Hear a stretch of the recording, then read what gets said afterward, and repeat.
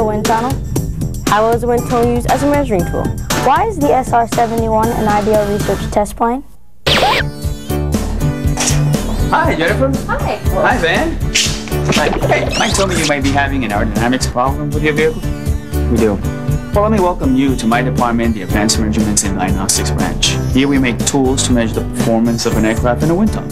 No, a wind tunnel. Is that just like a big fan? Well, let me explain what a wind tunnel is and how we use it to measure aerodynamic forces like drag.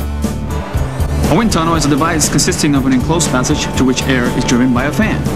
The heart of a wind tunnel is the test section, in which a scale model is supported in a controlled airstream that flows about the model, duplicating the air of the stream of a full-scale aircraft. We use different techniques to measure aerodynamic forces.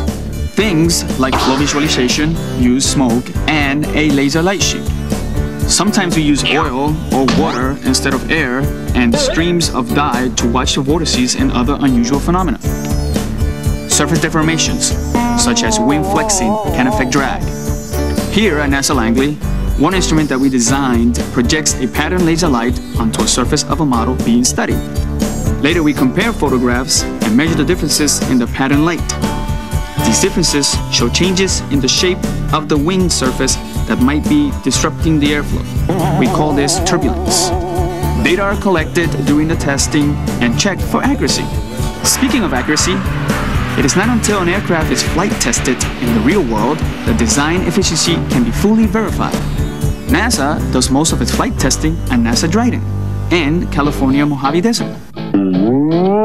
As an aeronautical engineer at NASA Dryden Flight Research Center, I'm interested in all the measurements that are made during test and flight research missions. Blackbirds are the world's fastest and highest flying jets. They cruise along at speeds over 2,000 miles per hour at heights over 24 kilometers or above 80,000 feet. That's so high that when I look out the airplane's window, the sky seems to be darker, even during the daylight. The SR-71's unique capabilities make it an ideal platform for aeronautical research and experiments that are beyond the reach of any other jet. All of these data, plus reports from the pilots, are compared with computer, wind tunnel, and flight simulator information so that engineers will understand exactly what is happening with the design.